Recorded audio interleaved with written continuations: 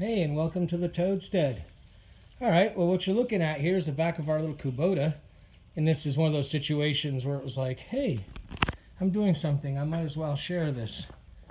Let me see if I can get a little more light. Yeah, it didn't make much difference. Anyway, this is our cultivator. And for those of you who don't know what it is, it just basically rips stuff up. Let's put it that way. These two on the outside, yeah, it's another story. These two on the outside basically tear up the ground where the tires compacted the dirt. And then there was two more here. And this is them. Just took them off. And what that did makes little rows that we can plant most of what we want to in. In fact, let me show you that.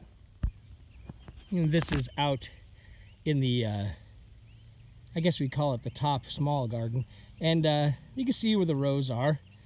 Of course, if I drove the tractor a little straighter, they'd be straighter. But it does the job. We use a small Earthaway, I think, is who makes it. It's a little cedar that looks like a tiny, tiny little bicycle. And I might do a video on that later. But with that cedar, this looks really well. In fact, our corn's coming up in the back part of it. But while this works for most of what we do vegetable-wise, it doesn't work for the peanuts. So along comes, I'm basically going to call it a hiller. And when we were using the cultivator without these, we would have to basically use our hoe to put two rows together, because we like to have our peanuts on about 30 inch wide beds. And this is a little turned, and maybe if I turn it more, it'll make more sense for you.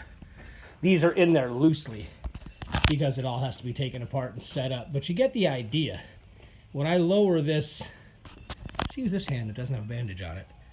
When I lower this down, these two will still help pick up the compacted soil from the tractor tires, but these two hillers, which I'm going to spread out more, will make, it looks like it's going to be just under 30 inches wide. Hill right down the middle.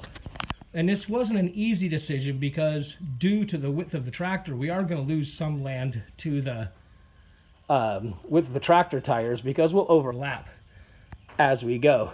You know, we'll make a row, then move over this way, that tire will end up in this one, so on and so forth.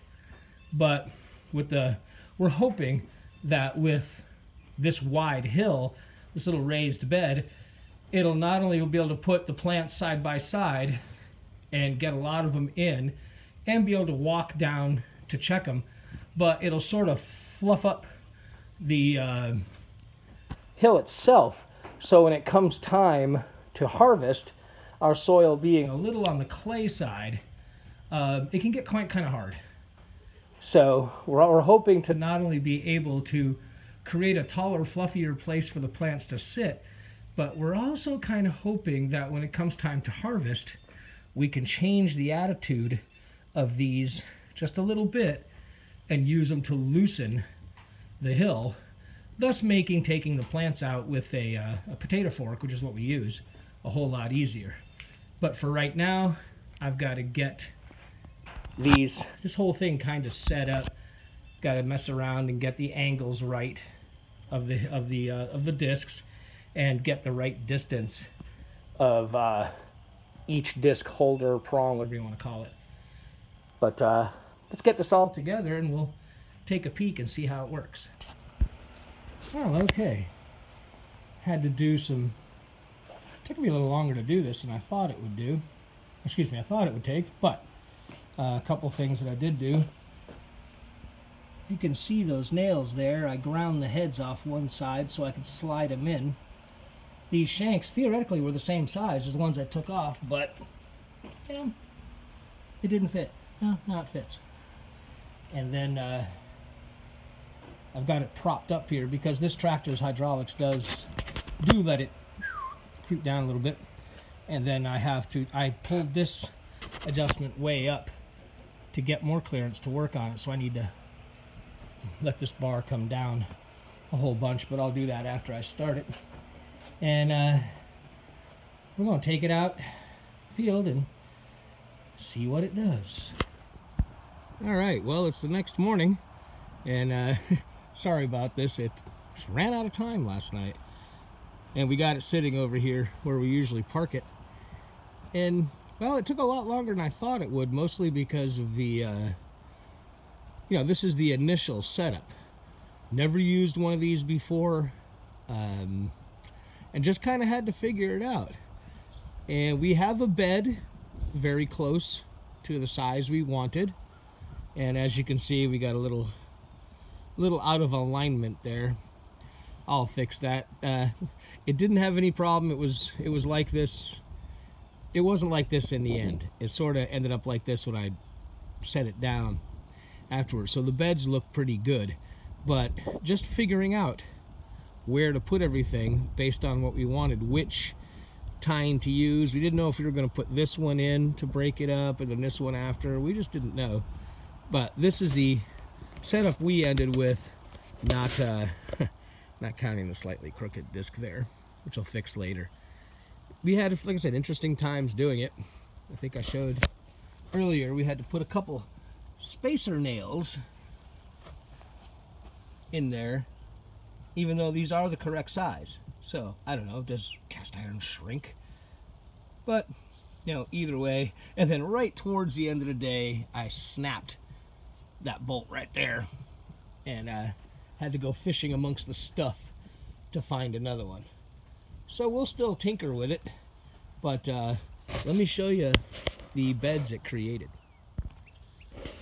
Well, this was the rows we ended up with, and they don't look as good as we want them to right now, but we have to add a part to that'll make them. But you can see the rows right there, and this is what we're looking for. We're looking for like a 30-inch-ish row where we can stagger plant our peanuts, or perhaps even put them side by side right down the row. And with any luck, the early weeding that comes with doing the peanuts will be a little easier because you can walk down these wider rows. Now, there's other things coming with this whole mechanization process here, but for right now, this is kind of what we think is going to work best for us. All right, back over here, I think what we're going to do is we're going to lay a chain.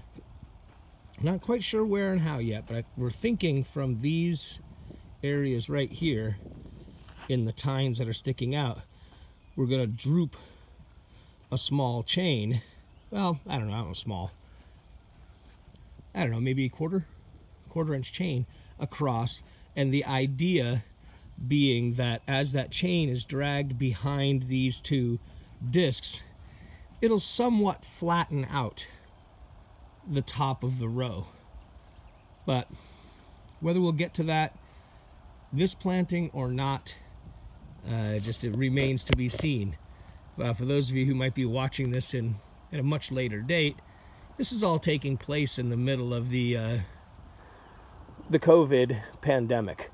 So getting bits, getting parts, even getting seeds in this spring of 2020 has not been as easy as we would like it to be. But for right now, we wanted to share this with you, and we'll see you next time around.